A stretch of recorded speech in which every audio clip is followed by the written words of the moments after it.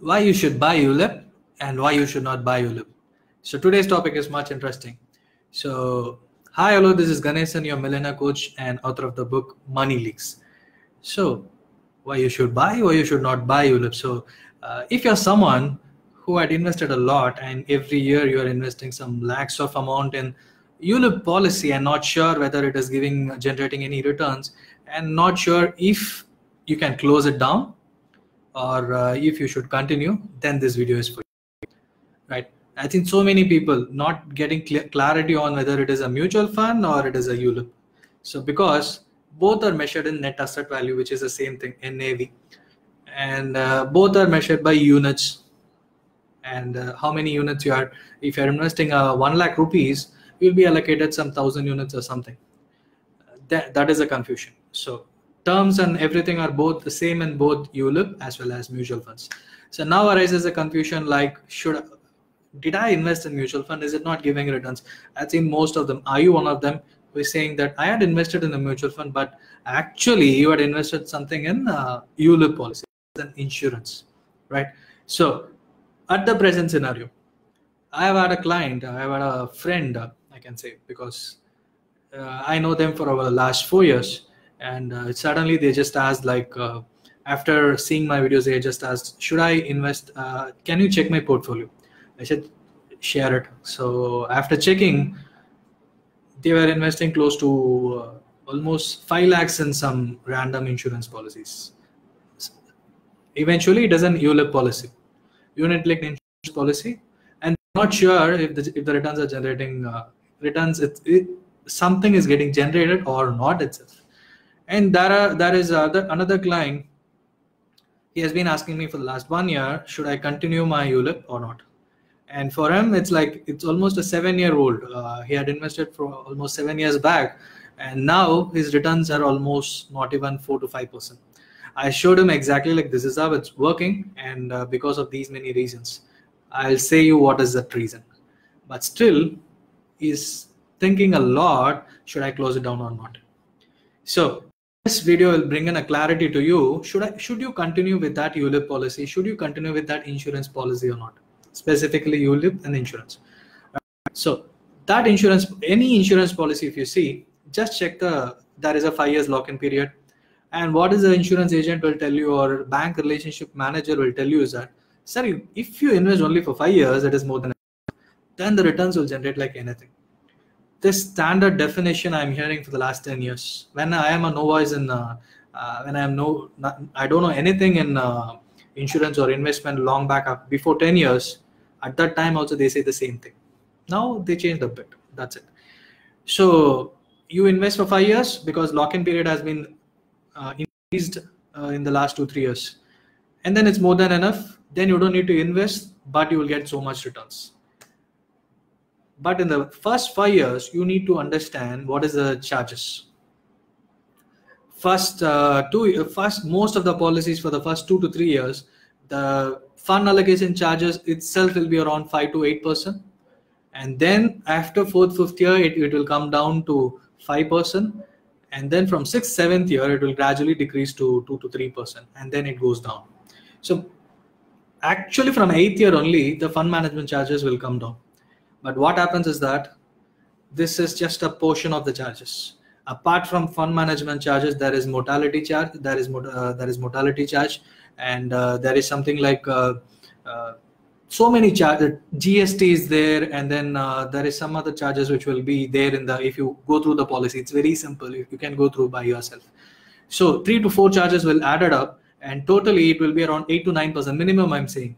So for the first 2 to 3 years, the charges will be minimum 8 to 9%, and from 4th, 5th year, it will be around 6 to 7. From 6th to 7th, 8th year, it can come down to 4 to 5%. At the max, 3 to 4%, not below that.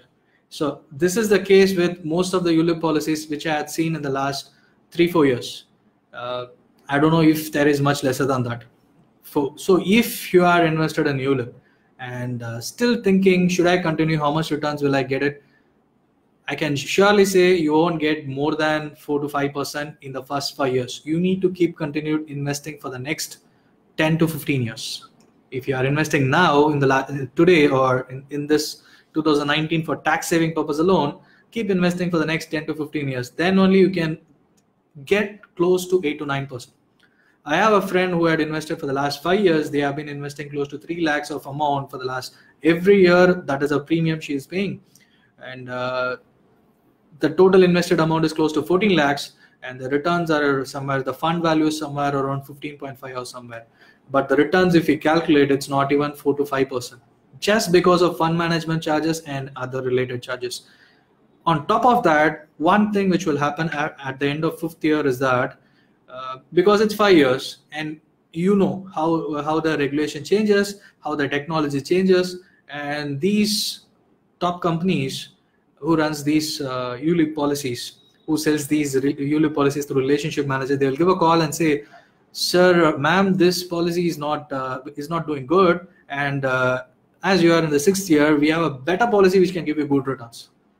Already I had invested for 5 years, your cost had gone, like your investment value is not even nearing 4 to 5%, and they won't share that information. Just because someone is calling and genuinely trying to help you, you will also feel that this is the best advice. So you'll just go with that. So again, you are getting trapped in the next ULIP policy in a different name. So this has been happening throughout.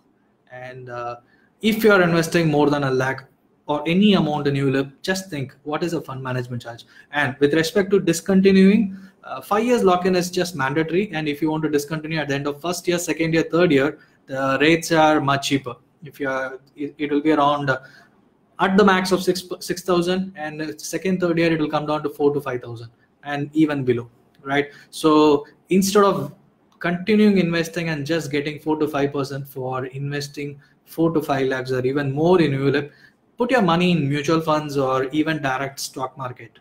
Forget it in a best stock market, get the best advisor, do that. Because in mutual funds, expense ratio is capped at 2.5%.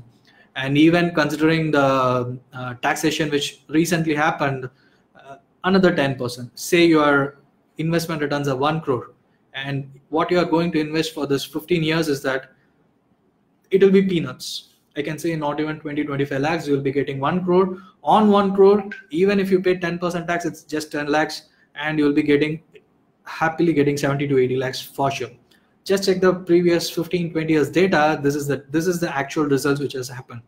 And they project 18 to 20% returns. They don't project, that is the actual thing which has happened in the last 15-20 years, last 30 years in UTI. Leave everything. Consider 12%, which is a benchmark in mutual funds. That itself can give you a huge returns when compared to this ULIP policy. Just think twice, because it's your hard-earned money and it should be sufficient at the end of 20th year or 15th year. Don't just plan, just because March is nearing, I need to invest something in a ULIP policy or somewhere, and then it won't be enough when you reach 45 or 50 or even 55. And when you consider taking that amount for your kids' education or for your business investments, it won't be enough. So think twice, not twice, even thrice if you are not clear. Just ask the person who is sharing this information, or just approach a best financial advisor.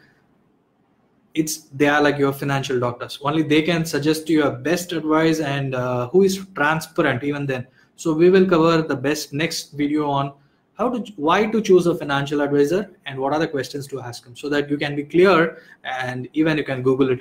Even Googling it will create lots of confusion, because lots of information is there. So best advice is getting a person and asking them some serious questions on your investments. Or the next best thing to do is go with the investment robo advisory, which is available online platform, if you're comfortable with interacting with using the technology and investing for yourself. So if you have any confusions or clarity needed in ULIP policy and with respect to this topic, just put in your comments or message me. I'll be happy to share my knowledge. Or if you want a clarity on I'd already invested and what should I do now, just you can share that information. I'll be happy to share understanding your policy. So any questions, you can just reach out to me. Thank you. This is once again Ganesan, your millionaire coach and author of the book Money Leaks. And thanks for watching. Please share this video with your friends, because there are so many people who are invested in ULIP and they don't know what to do, or they just stick with it. just because they are the started investors. As I shared about one of the client, like even after 7 years, even after knowing returns are not good, they're still sticking with it. So it's not going to and take a wise decision, at least now, after knowing all these informations. So if you need money lessons on a daily basis, on anything with respect to money and how it can bring in happiness in your life, and what are the luxurious things available across the world, so that you can also aspire to be rich and wealthy, and it's not wrong. So just visit my page ganesanthuru.com and get subscribed to my email lessons. A pop-up will come. You can just put in your details, your name and email ID, and then from tomorrow you will be getting my daily money lessons. Thank you. See you all in the next video. Thank you.